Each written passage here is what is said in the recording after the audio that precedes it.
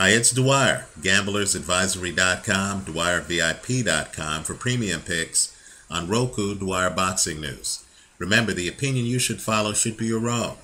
Just consider this video to be a second opinion from a complete stranger online. Longtime subscribers know that these days I'm a skeptic of Adrien Broner. I was surprised at the betting line for the Broner-Paulie Malignaggi fight.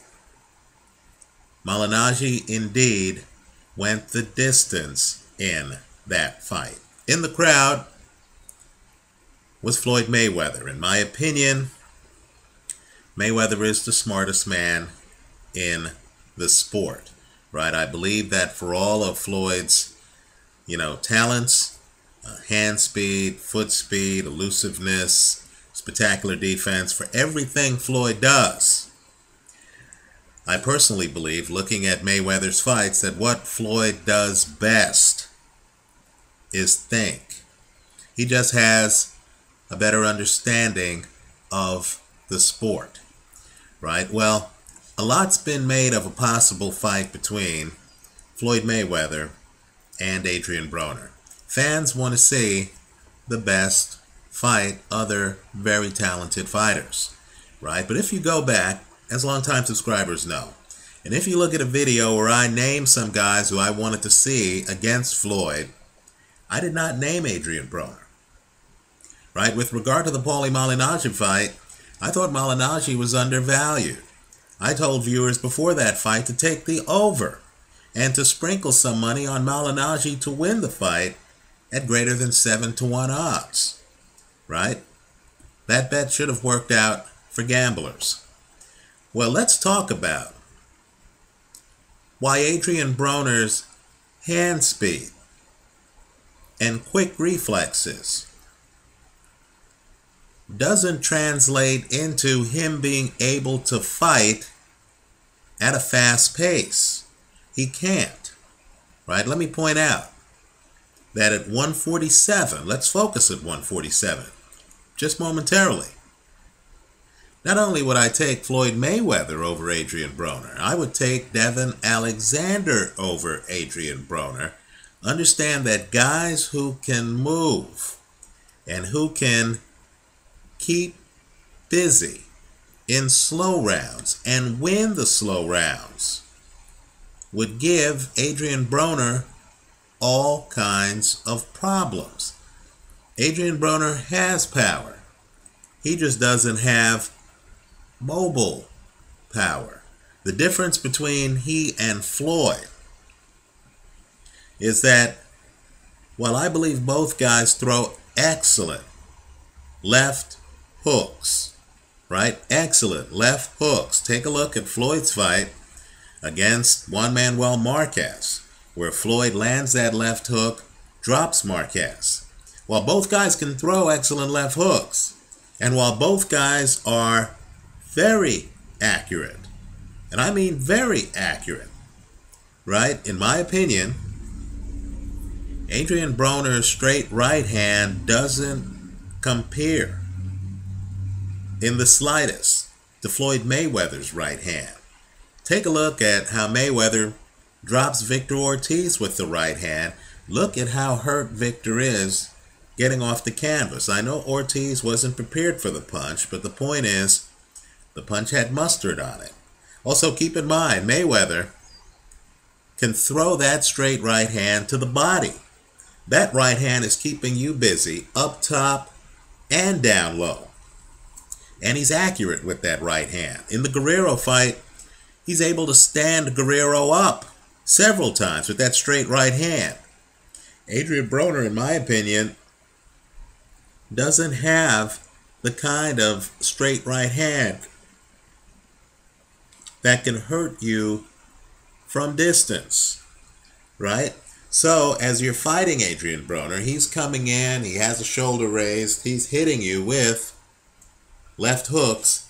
I believe Broner has to get really close to you, like this, to hit you with a right uppercut. Whereas Mayweather's different. Mayweather can be back here. You know about the left hook. You're prepared for the left hook. And by the way, of course, Mayweather throws excellent left hooks to the body and to the head. But Mayweather can then lean in and hit you with a straight right from way out.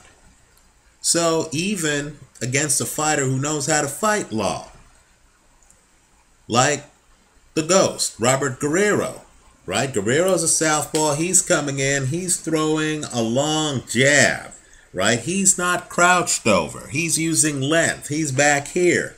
Even against Robert Guerrero, Mayweather was able to get around the jab and hit him in the face, hit him in the body with that right hand. That part of Adrien Broner's game, in my opinion, is missing. Let me point out, Mayweather said that Broner's a bit flat-footed, right? Broner, to me, doesn't bend at the knees enough. He doesn't move around the ring enough. And that impacts everything. Let me give you a great example. Let's shift for a moment to the NFL. You know, I'm an equal opportunity gambler, right? Tom Brady's a great quarterback. Tom Brady's a definite future Hall of Famer, right? Tom Brady reads defenses with the best of them. He's accurate.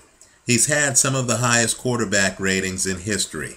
He's had some of the best statistical years in history, right? This is a guy who's efficient. This is a guy who, you know, throws for a lot of touchdowns and has had a lot of success, right? But Tom Brady, outside the pocket, on the move, as great as he is, simply isn't Aaron Rodgers. Sorry, Patriot fans, right? There's a part of Aaron Rodgers' game where Aaron Rodgers, you know, fades back, the pocket breaks down, Rodgers is on the run. Now just picture if you're a defensive lineman. If Brady's on the run out the pocket, you know Brady has to set his feet to throw the ball down the field. So as long as Brady's feet are not set, you don't have to worry about Brady getting off some pass 30 yards downfield. But you don't have that luxury against Aaron Rodgers. These days, let me just say this too. You don't have that luxury against Seattle's Russell Wilson, right? These guys aren't running quarterbacks. These guys are Fran Tarkington move in the pocket quarterbacks. So when Aaron Rodgers gets out the pocket and you're a defensive lineman, you have to try to chase him down. Because whatever is going on with Aaron Rodgers' feet, you know Aaron Rodgers can turn and throw the ball 30 yards downfield with accuracy. Right? He can hurt you on the move from distance. Right? Tom Brady, as great as he is, teams know they can rush 3 guys. Right? They can rush 4 guys. They don't have to bring an army. Right? A lineman can kind of figure out when Tom Brady is going to throw the football. You don't know that with Aaron Rodgers. So by the end of the game, linemen are going to be more tired trying to chase down Aaron Rodgers and Russell Wilson than they are Tom Brady. Right? In fact, New England prides itself on a quick offense. Right? Brady gets rid of the ball quickly. With Aaron Rodgers, he's holding on to the ball. He gets sacked a lot because he's holding on to the ball, running around and taking chances. But he's always dangerous. You understand that his ability to be accurate on the move is something that you need to always be alert for. Now, Floyd Mayweather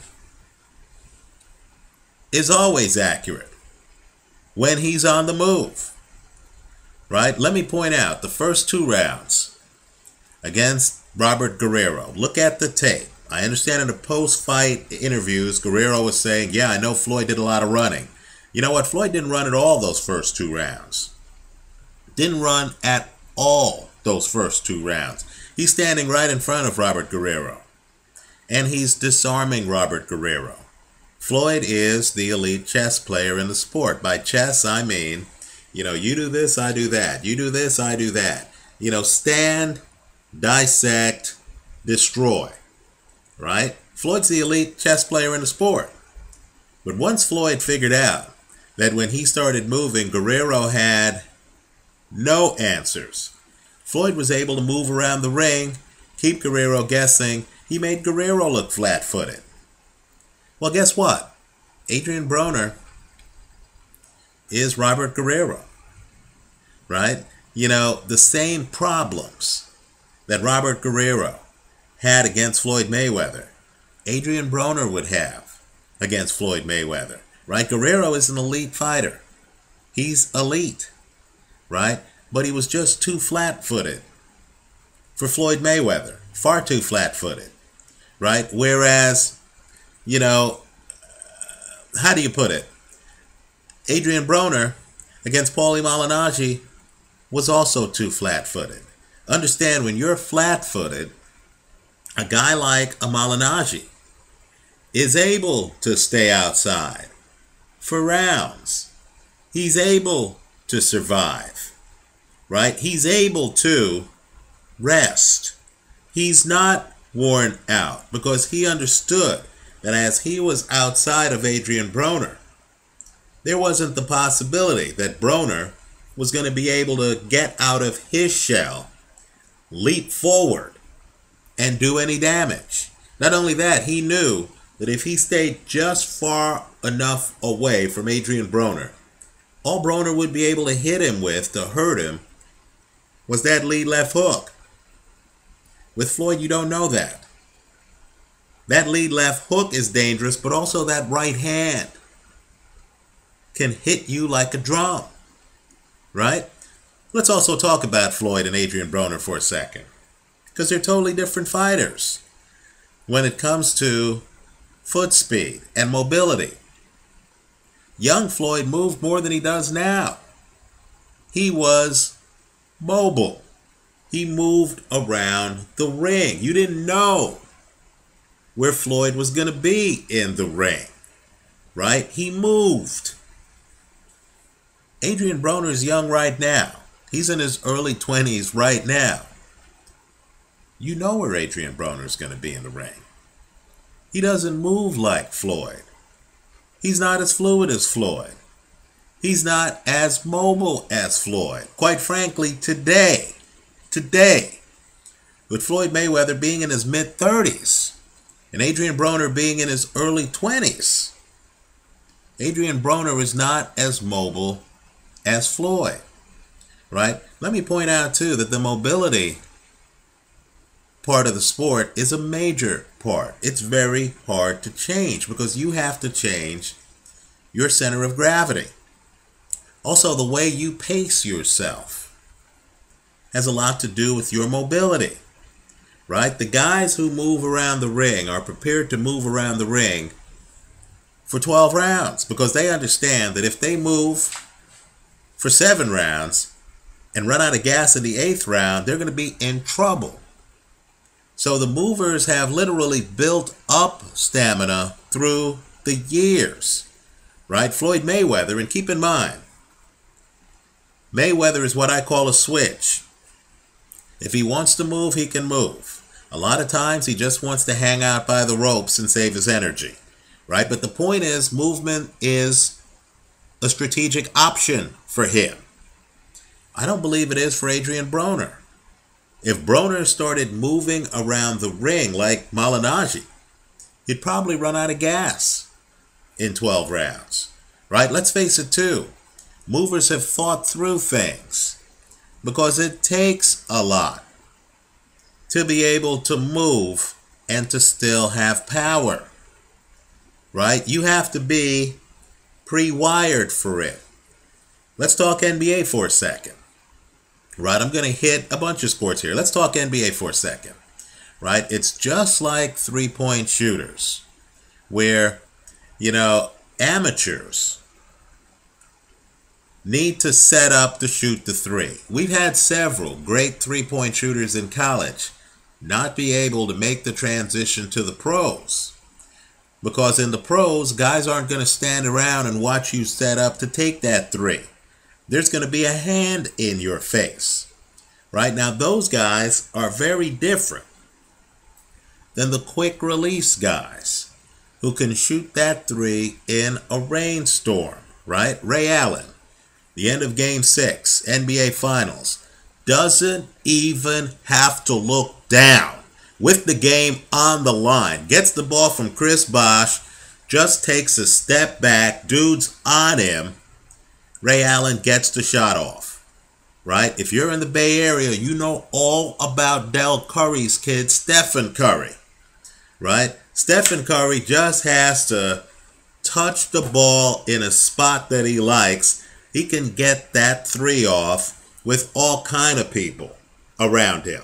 Right? The concentration's there. The release is a quick release. Right? Now, Adrien Broner is interesting.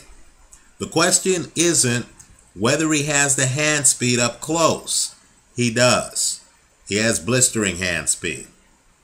The question is whether he can move to a new location. If he has the mobility to run, come and get you, and still have power, still have coordination when he's on the move. Right? There was a lot of talking in this Paulie Malignaggi fight. Right? Adrien Broner was yelling to Paulie Malignaggi, "You can't hit me," and stuff like that. Malignaggi should have yelled back, "You can't hit me either." Right? First off, Malignaggi's throwing combinations and touching Adrien Broner. If you don't believe that, just look at the CompuBox numbers. Right? So I have to wonder about the greatness of Adrien Broner's defense. But more importantly, while Broner's talking to Malignaggi, he's not hitting Malignaggi. Right? My point to you is, for Adrien Broner to be as good as he's rated, he's going to have to be able to close the distance better between him and his opponent. It sounds simple. It's complicated because Broner likes to sprout routes on the canvas. He has his legs too far apart to be able to kind of move with you.